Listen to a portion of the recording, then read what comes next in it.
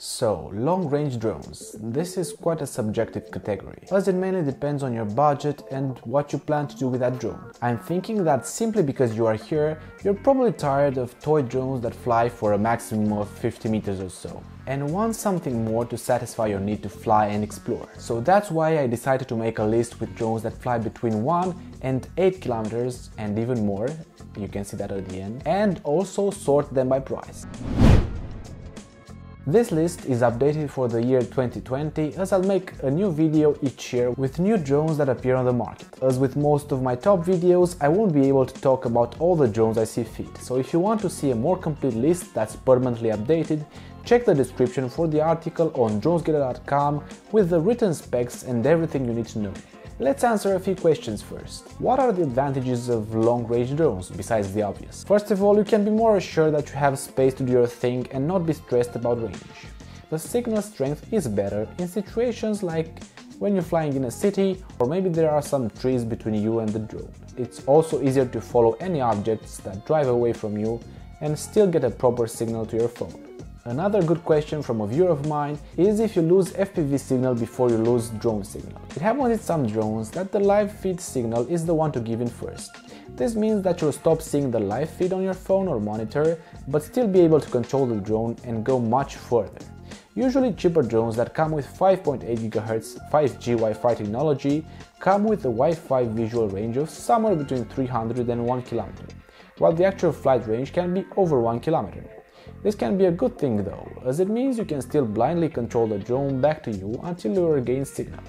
But with any GPS drone, you'll have return to home technology anyways, so it does become quite irrelevant. If you want to find out the answers to other questions like if the drone range stagnators work or what factors can influence a drone's range, check out the article in the description. Let's start with the shortest distance ones and then go up to the longest distance and talk a bit about each of them. 1 km is a range good enough for most people that want to keep the drone in the sight. It's also a great category to look for cheaper items, priced even below $200. The Hubsan H501S is probably the best cheap drone that still has quite a long range and is pretty reliable. It's not that new, but very reliable, and even though the camera is fixed, the image quality is not that bad. It comes with brushless motors and a solid design. The standard range is 1 km, but it made this list because there are many antenna modes you can find online, including a separate controller that can extend the range of the Hubsan H501S up to 3 km, as some YouTubers have shown us before. To do that, you'd have to buy a booster antenna package from Banggood, which is quite expensive. Another 1 km range drone, the Hubsan Zino, is always my top recommendation for drones under 300, the Zino being more than a long-range drone, coming with a stunning 4K video and 3-axis gimbal stabilization.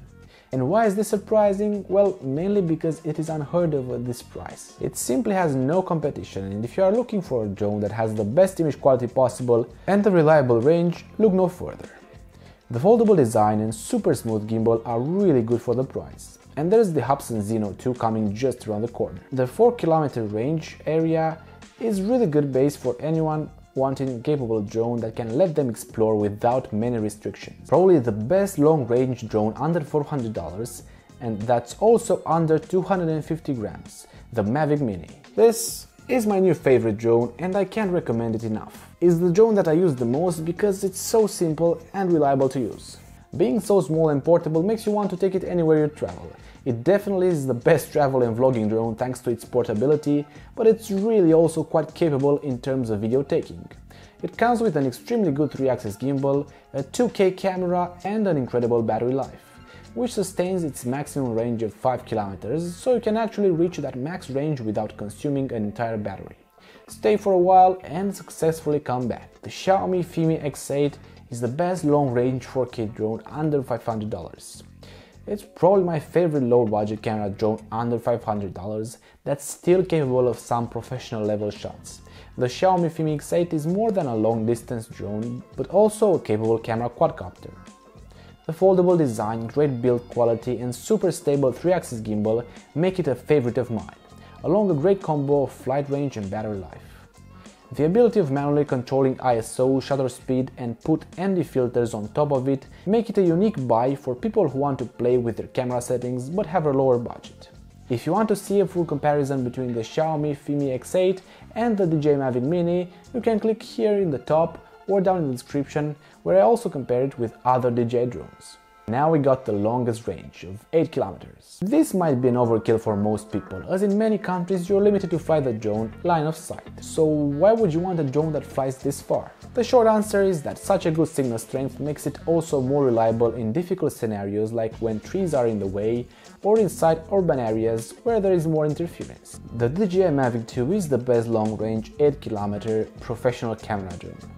If you want the absolute best in terms of image, build quality and overall features, the Mavic 2 is a really good way to go. The Mavic 2 Pro has become the pinnacle of drone technology with 2 versions to choose from, both coming with the same body and the same insane range capability of up to 8 kilometers.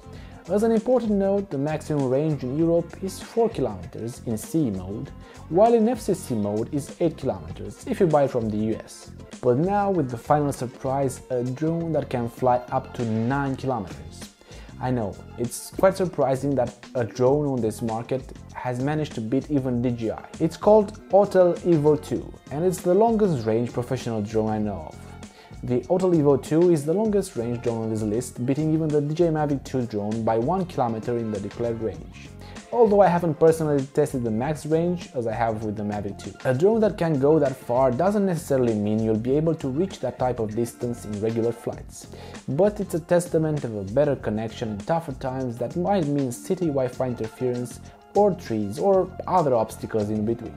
The Autel Evo 2 comes with 3 options and specs some insane cameras and sensors, directly competing with the DJI Mavic 2 Pro drone. The Autel camera can record in up to 8K 25 FPS or 4K 60 and fly for 40 minutes or 35 minutes of hover time, which is more than any foldable drone currently on the market. It's true that the CE Europe range is somewhere at 5 kilometers, lower than the estimated 9 kilometer range for the FCC range, but then again that's a condition for all the drones. As a bonus drone, if you happen to like fishing or simply want a drone that looks like the DJI Phantom, the next one is quite a catch. The Autel X-Star Premium is one of the best long-range drones for fishing. Besides the fact that it's a really great camera drone that you can actually use even professionally, it has very useful phantom-like format that allows you to get the bait in between its landing legs and drop it when you turn the camera downwards. The 2 kilometer range is way more than enough for fishing purposes, and even more, it can double as a great exploration drone for the area you'll be fishing at, so